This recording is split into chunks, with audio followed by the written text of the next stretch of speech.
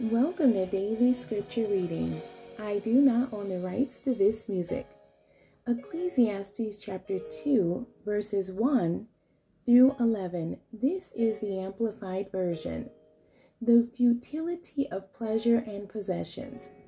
I said to myself, "Come now, I will test you with pleasure and gratification.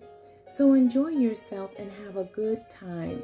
But behold, this too was vanity, futility, meaninglessness.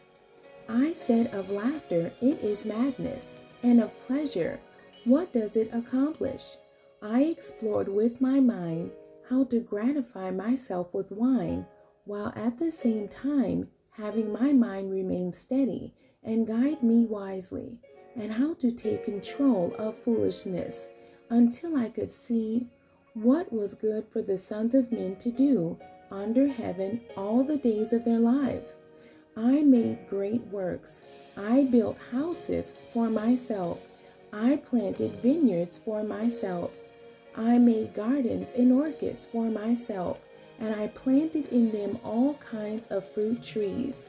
I made pools of water for myself, from which to water the forest and make the trees bud. I bought male and female slaves, and had slaves born in my house. I also possessed herds and flocks larger than any who preceded me in Jerusalem. Also I collected for myself silver and gold, and the treasure of kings and provinces. I provided for myself male singers and female singers, and the delights and pleasures of men, many concubines.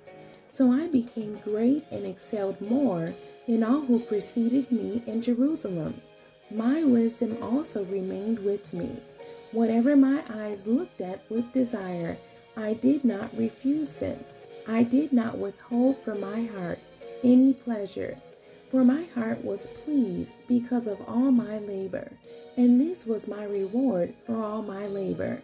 Then I considered all which my hands had done, and labored to do, and behold, all was vanity, and chasing after the wind, and there was no profit, nothing of lasting value under the sun. The end. God bless you, and thank you for joining me today.